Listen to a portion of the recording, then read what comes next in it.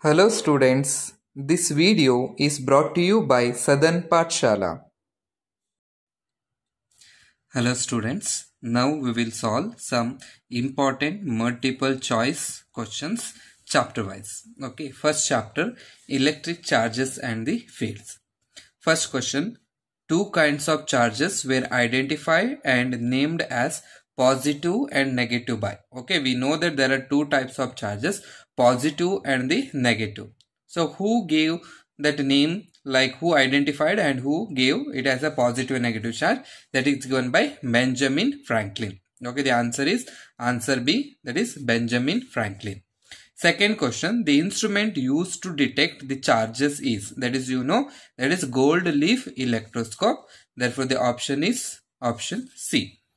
One of the following method may be used to charge insulator. Okay, insulators like wood, plastic. So how they can be charged? They can be charged by rubbing with one another. Okay, like adana rub ಮಾಡಿದಾಗ ಏನಾಗುತ್ತೆ, there will be charges will be produced. Therefore the correct option is charging by friction. Okay, there are three methods: charging by friction, charging by conduction, and charging by induction. Okay, here the answer is friction, C.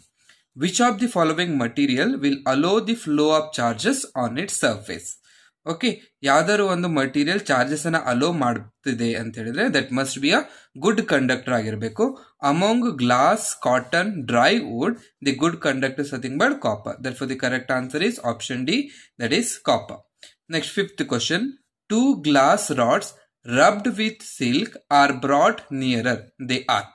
Okay, ಒಂದೇ material, ಎರಡು glass rod ಇದೆ, ಇನ್ನೊಂದು silk ಇಂದ ಅದನ್ನ rub ಮಾಡ್ತಿದ್ದಾರೆ ಅಂತ ಹೇಳಿದ್ರೆ both will get the same charges.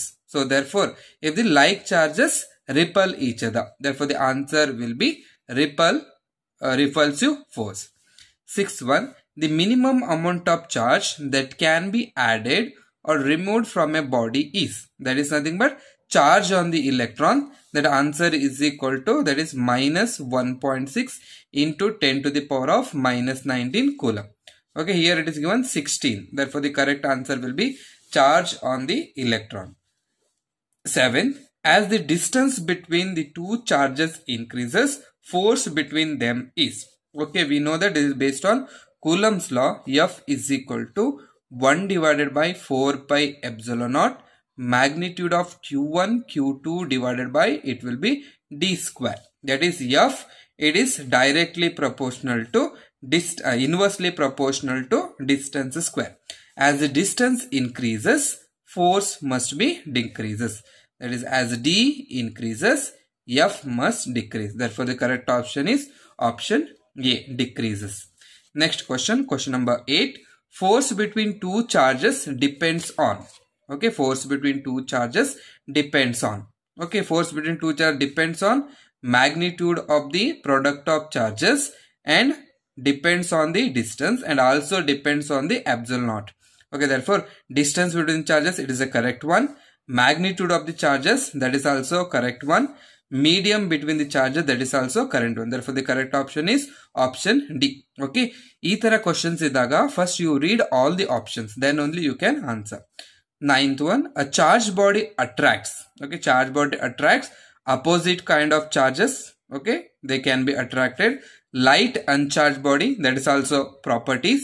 Similar kind of charges, similar kind of mean there will be a repulsion. Okay, it will not attract. Therefore the correct option is, it will, like opposite kind of charges also it will attract, and light uncharged bodies. Therefore the option is both A and B. Okay, ಗೊತ್ತಾಯ್ತಲ್ಲ, opposite kind of charges ಅಷ್ಟೇ ಬರಿಬೇಡಿ, it will attract the opposite kind of charges as well as it can attract light uncharged body. Next, question number 10. Property of quantization of charges was proposed by. Okay, it was proposed by Faraday. Okay, it is proposed by Faraday, Michael Faraday. Okay, question number 11. Property of quantization of charges was experimentally proved by Millikan. Okay, you would have heard about the Millikan oil drop experiment. Okay, oil drop experiment anta ide. Ee experiment inda conclusion he gave that the charges are quantized, that is the multiple of charge on the electron. Okay, Select the vector quantity among the following. So we have to select the vector quantity. Electric charge. From the properties of electric charge, you know that it is a scalar quantity.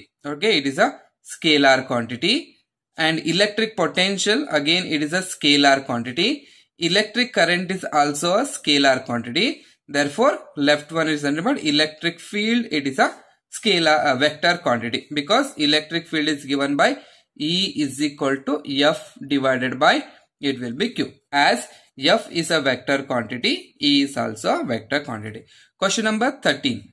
Electrons are removed from a body. The body will now possess, okay, it will possess positive charges. Okay, to possess positive charge. Okay, electrons are excess ಇರುತ್ತೆ ಒಂದು ಬಾಡಿಯಲ್ಲಿ. ಅವಾಗ ಅದರೊಳಗೆ ನಾವು remove ಮಾಡಿದಾಗ, electrons remove ಮಾಡಿದಾಗ ಅಲ್ಲಿ ಏನಾಗುತ್ತೆ, that body will get net positive charge. Okay, that you know that the loss of electron, okay, loss of electron is equal to positive charge, is equal to positive charge. Gain of electron, okay, gain of electron is equal to negative charge. Gain of electron is equal to negative charge. Therefore, question number 14, electrons are added to a body, then the body will get negatively charged. Okay, therefore option B will be the correct one. Next, question number 15. A charge negatively, a body is negatively charged.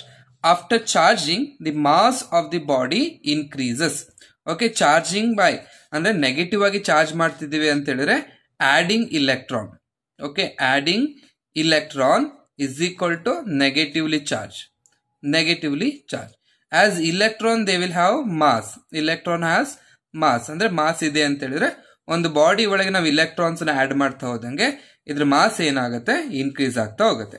A body is positively charge. Positive charge ಯಾವಾಗ ಆಗುತ್ತೆ, when the electrons are removed. ಅಂದ್ರೆ electron remove ಮಾಡ್ತಿದೀವಿ ಅಂದ್ರೆ the mass of the body ಏನಾಗಬೇಕು, it must decrease ಆಗಬೇಕು. Okay, next question number 17. SI unit of electric field. Okay, SI unit of electric field, you have the relation E is equal to F divided by Q. ಅಂದ್ರೆ F ಏನು, it is Newton, and charge ಏನು, it is Coulomb. Okay, but we are volt per meter ಕೂಡ ಇದೆ. We have this relation E is equal to minus dV by dx. ಅದನ್ನೇನು ಬರಿತೀವಿ ನಾವು, volt per metre ಅಂತ ಬರಿತೀವಿ. ಅಂದ್ರೆ Newton per coulomb and volt per meter both are correct. Therefore option D will be the correct answer. ನೋಡಿ, ತುಂಬಾ urgent ಮಾಡಕ್ ಹೋಗ್ಬೇಡಿ, ಆಪ್ಷನ್ಸ್ ಅನ್ನ ಕರೆಕ್ಟ್ ಆಗಿ ಓದ್ಕೊಳ್ಳಿ, then you have to answer. Net charge on the dipole is, okay, it is 0, because dipole is nothing but a pair of equal and opposite charges. minus q charge ಇದೆ ಅಂತ ಹೇಳಿದ್ರೆ ಈ ಕಡೆ ಏನಿರುತ್ತೆ, ಒಂದು ಪ್ಲಸ್ q charges ಇರುತ್ತೆ. and direction of the dipole moment is P. Okay, negative ಇಂದ positive ಆಗಿರುತ್ತೆ. and dipole moment is given by, that is the product of magnitude of the charge and the distance of separation. If 2a is the distance of separation, it will be this value. and SI unit ಏನಾಗುತ್ತೆ, ಇದು coulomb ಆಗುತ್ತೆ. ಚಾರ್ಜ್ಗೆ coulomb ಇದೆ, distance ಗೆ ಏನಾಗುತ್ತೆ, metre, ಅಂದ್ರೆ coulomb metre ನನಗೆ ಆಗುತ್ತೆ. ಆಪ್ಷನ್ಸ್ ನೋಡೋಣ. Okay, therefore net charge on the dipole is 0. Direction of dipole moment is from negative to positive, that is negative to positive charge. Therefore option A will be the correct answer. 20. The SI unit of dipole moment, that is Coulomb meter. Therefore option A will be the correct answer. Question number 21. Intrinsic dipole moment of polar molecule, where Q is the net positive charge of the dipole and 2a is the distance between the dipole, that is given by 2aq. Okay, polar molecules ಅಂತ ಹೇಳಿದ್ರೆ there will be poles will be separated, ಅಂದ್ರೆ positive ಮತ್ತೆ negative pole.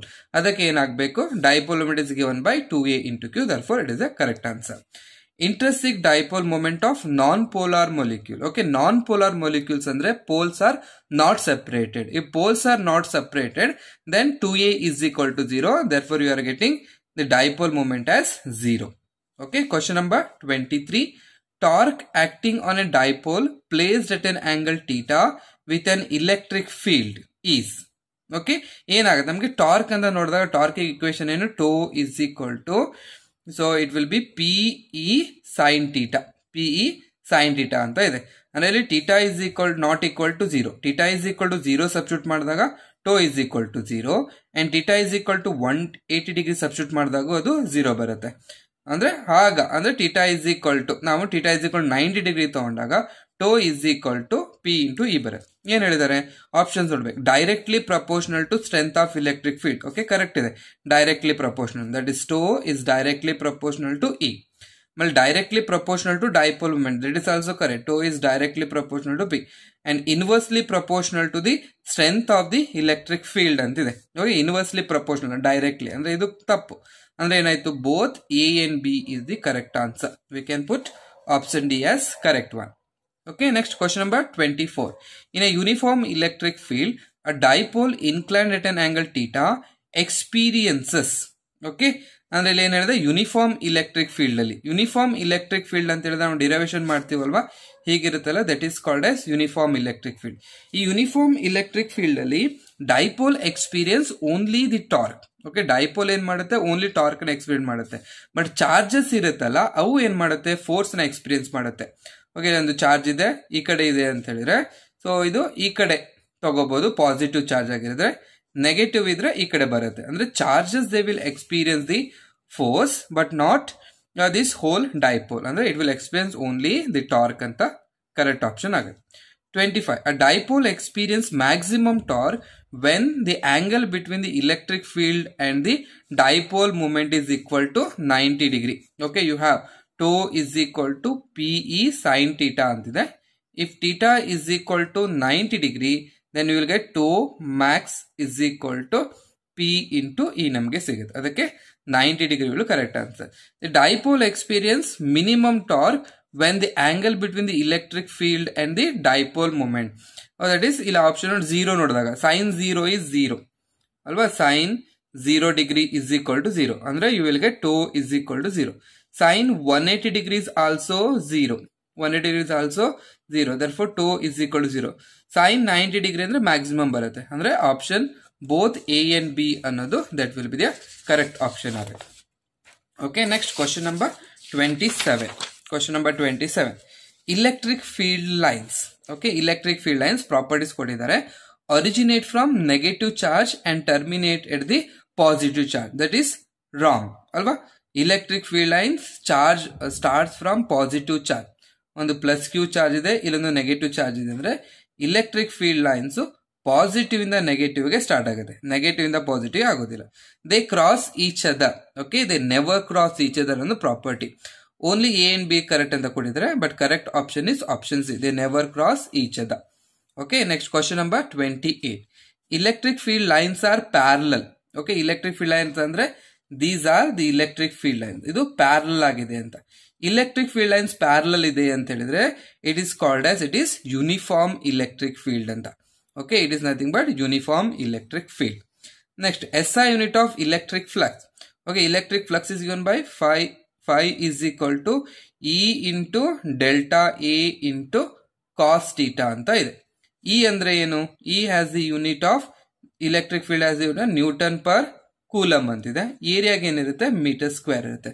ಅಂದ್ರೆ Newton per coulomb metre square will be the correct answer. Okay, Newton per coulomb metre square will be the correct answer. Flux through a close surface ಎನ್ಕ್ಲೋಸಿಂಗ್ a dipole is 0.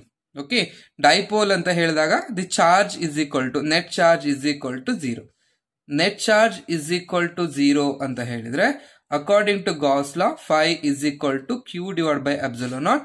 That value is equal to 0. Therefore, the correct answer is 0. 31. Two spheres of radius r and 2r enclose the same charge. Flux through them are in the ratio. Okay, ಇಲ್ಲೇನಿದೆ ಅಂದ್ರೆ ಒಂದು radius ಒಂದು R ಇದೆ, ಇನ್ನೊಂದು 2r ಇದೆ. It enclose same amount of charge ಅಂದ್ರೆ Q ಮಾತ್ರ include ಆಗ್ತಿದೆ. ಅಂದ್ರೆ flux through them are in the ratio that is equal to 1:1. Y? Because phi is equal to q divided by epsilon naught.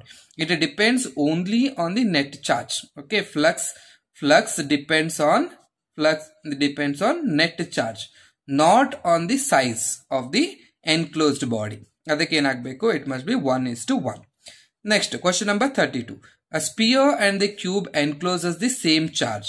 If the surface area of the cube and the spheres are in the ratio 1:2, flux through them are in the ratio, again it is 1:2 because it does not depends on shape and size. Okay, ಅದು ಯಾವ್ದ್ರ ಮೇಲೆ depend ಆಗುತ್ತೆ, only the presence of the charges. Next, question number 33. A cylindrical Gaussian surface lies in a uniform electric field. Flux through it is 0. Why?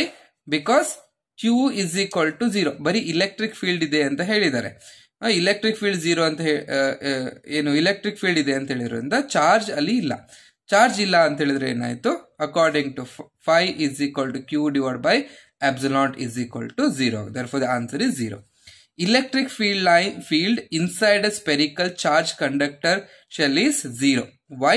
Because there is no charge. There is no charge. There is no charge inside. Charge illa anta helidre enagutte? So the answer is equal to electric field enagbeku, it must be 0. Andre enagbeku? E is equal to 1 divided by 4 pi epsilon Q divided by d square anta baritira. Value enagbeku nanage 0 agbeku. ಆಮೇಲೆ electric field due to an infinitely large charged plane sheet is. Okay, plane ಗೆ last ಒಂದು derivation ಇದೆ ಅಲ್ಲ, ಅದೇನು ಬರುತ್ತೆ ನಮಗೆ? E is equal to that is sigma divided by 2 epsilon naught ಅಂತ ಬರುತ್ತೆ. ಓಕೆ, ಗಾಸ್ ಲಾ ಅದು ಥರ್ಡ್ ಅಪ್ಲಿಕೇಶನ್ ಅಲ್ಲಿ. ಅಂದ್ರೆ ಇದೇನಿದೆ? Maximum at the infinity. ನೋಡಿ, ಇಲೆಕ್ಟ್ರಿಕ್ ಫೀಲ್ಡ್ ಇದು goes on decreases. Okay, decrease ಆಗ್ತಾ ಹೋಗುತ್ತೆ. ಯಾವುದು ಚಾರ್ಜ್ ಕಂಡಕ್ಟರ್ ಇಂದ ದೂರ ಹೋಗ್ತಾ ಡಿಕ್ರೀಸ್ ಆಗ್ತಾ ಹೋಗುತ್ತೆ. ಸೊ ಅದಕ್ಕೆ ಮ್ಯಾಕ್ಸಿಮಮ್ ಅಟ್ ಇನ್ಫಿನಿಟಿ ಅನ್ನೋದು ರಾಂಗ್ ಆಗುತ್ತೆ. 0 at a point close to the sheet. ಅಂದ್ರೆ ಶೀಟ್ ಪಕ್ಕದಲ್ಲಿ ಇಲೆಕ್ಟ್ರಿಕ್ ಫೀಲ್ಡ್ ಅದೇನಿರ್ಬೇಕು? ಜಾಸ್ತಿ ಇರಬೇಕು. ಬಟ್ ಇಲ್ಲಿ ಏನ್ ಹೇಳಿದಾರೆ? 0 ಅಂತ ಹೇಳಿದ್ದಾರೆ. And independent of the perpendicular distance from the sheet.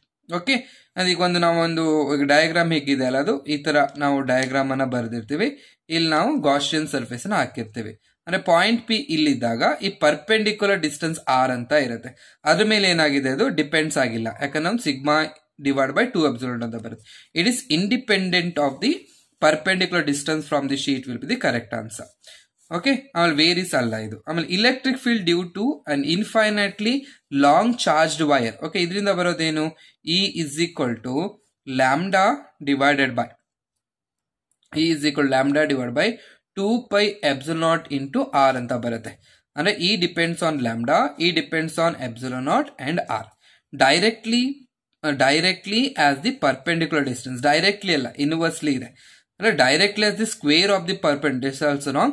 Inversely as the perpendicular distance. ಅಂದ್ರೆ this answer will be correct ಆಗತ್ತೆ. Okay, last one ತಪ್ಪಾಗುತ್ತೆ. 37. Electric field near an infinitely large charged plane sheet is. Okay, ಬರ್ದಿದ್ನಲ್ಲ ನಾ ಇಲ್ಲ ಒಂದ್ ಕಡೆ. That is sigma is equal E is equal sigma divided by 2 epsilon. Therefore, this is the correct answer.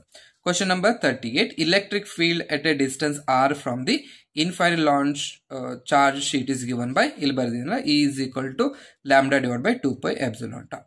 Okay, this one. Thank you. Please subscribe Southern Pathshala for more such videos.